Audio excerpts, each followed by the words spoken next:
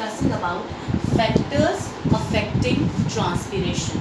So what are the factors that affect transpiration?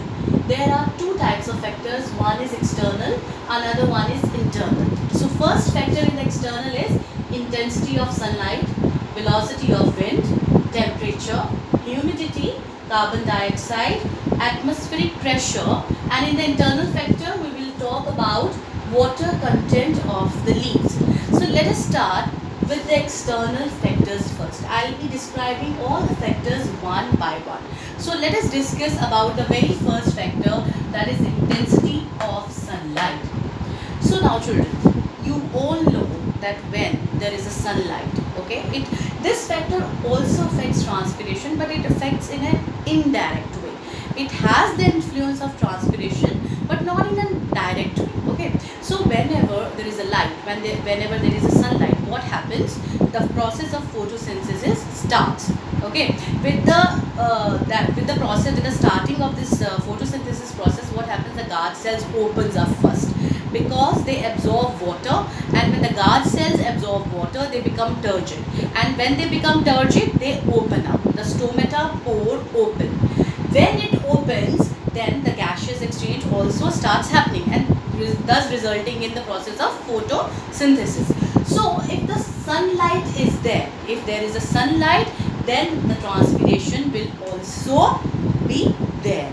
Okay, with the presence of, with the intensity of the light, the transpiration will also increase. Okay, so what did I say? I said as the sunlight will be intense, so same is with the transpiration.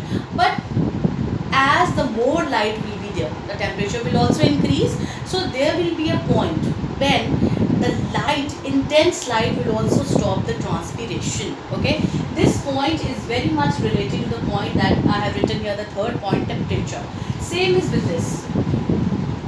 When the temperature increases, the photosynthesis also increases. Okay, and thus the process of transpiration also increases, because when the photosynthesis will increase, the process of transpiration will also increase, and thus loss in water, because of the process of transpiration, the loss in water that is happening in the leaves will absorb more water, and thus make the cells more turgid, thus opening the guard cells. So by the opening of the guard cells, the process of photosynthesis will occur more. These chemical activities will occur more.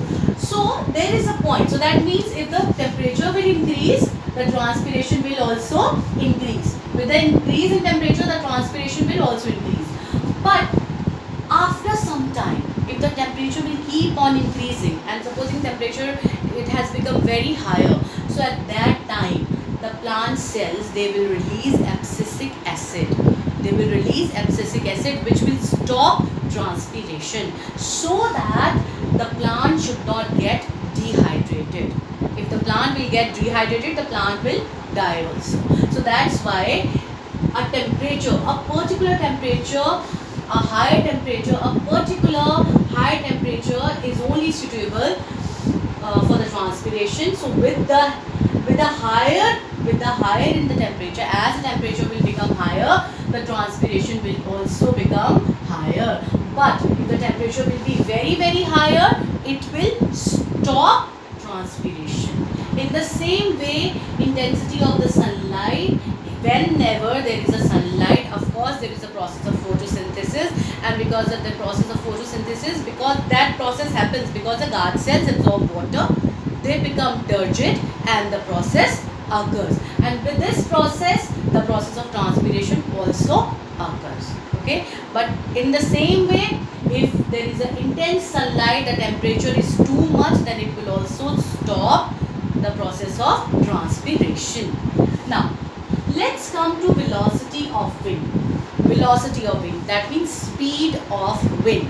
Wind itself means air having high speed. Okay, so if the wind, the speed of the wind is more, it can easily take away more water vapors along with it. Okay, so if the velocity of the wind is more, it can easily take away the water vapors along with it, thus causing an increase in the transpiration. So more is the velocity of the wind, more is the process of transpiration. Next is humidity. If I we'll talk about humidity. What is humidity? In the same way, here also I can put 2.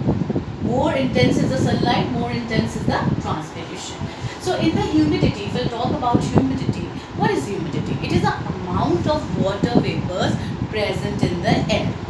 If the amount of humidity is more, that means the air around the plant, in the atmosphere, the air is already full of water vapors. Then why would it take more water vapors?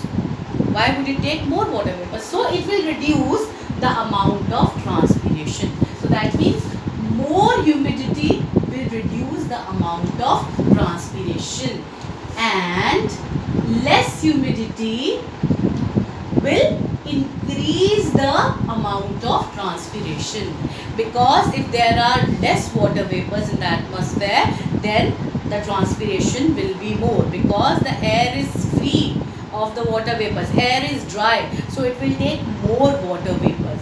But if air is already saturated with more water vapors, then the transpiration will decrease. Alright, now let's come to the next, 5th. That is the amount of carbon dioxide. Now, as you know, what is the concentration of carbon dioxide? What is the amount of carbon dioxide that is present in the air? It is 0.03%. If the intensity of the carbon dioxide increases more, if the intensity of the carbon dioxide increases more in the air than this, then it will lead to the closure of the stomata.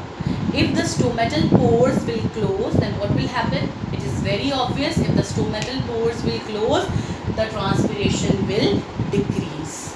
Okay, so with the increase in the carbon dioxide, transpiration will decrease. Okay, now atmospheric pressure. What creates atmospheric pressure? Air creates the atmospheric pressure. Now here in the land, let us take the example of 2 places. One is like hilly areas. We can talk about the hilly areas and the plain areas. What do you think? Where the atmospheric pressure is more?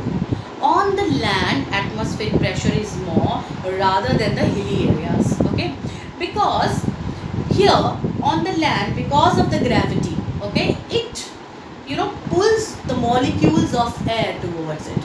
The land, the plain areas, because of the gravity, more gravity on the earth, it pulls the air molecules towards it, thus creating more atmospheric pressure. Okay, but in the hilly areas, if you will go to the higher altitude, the molecules will become less. They will scatter. They will be less. Why? Because as we will go up, we will move up. Okay, the gravitational force of the earth will reduce.